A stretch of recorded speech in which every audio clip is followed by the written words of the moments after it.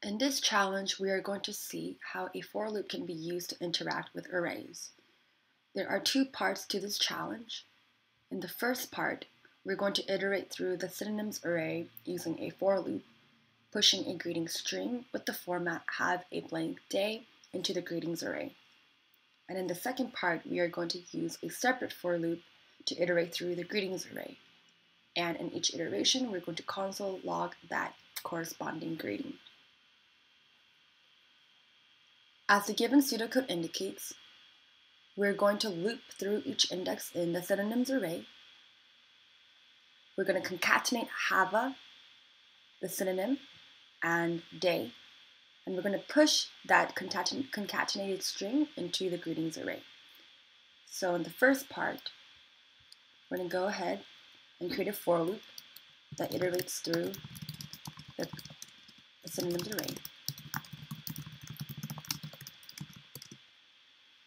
And as you can see, there are three expressions that the for loop is taking, separated by semicolons.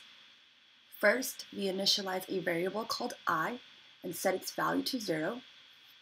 Then, the for loop runs while the condition that I is less than the length of the synonyms array is true. And finally, after each iteration or round within the for loop, we increment I by 1. Now we're going to set up the body of the for loop. So we're going to call push on the greetings array as so.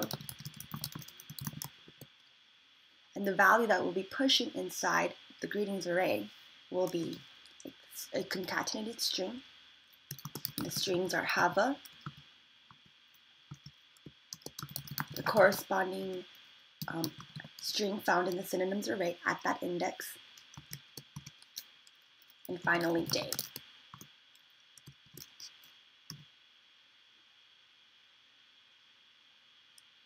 So we're going to console.log the greetings array, and we can expect that greetings is no longer an empty array, but instead is filled by 3 strings. Have a fantastic day, have a wonderful day, and have a great day. And that's what line 12 is doing here. Now we're going to go ahead to the second section. And as the pseudocode indicates, we're going to create another for loop, similar to what we made before. But this time, we're going to iterate through the greetings array.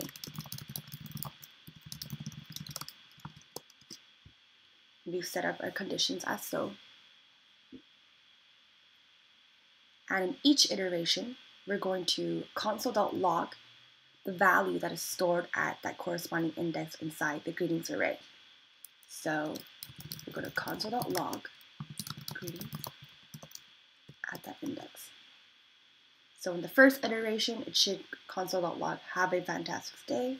In the second iteration, it should print have a wonderful day. And in the last iteration, it should print have a great day. So we're going to run the code, and hopefully we'll see those 3 prints. Yep, and we have a greetings array, the contents of the greetings array being printed through that second for loop.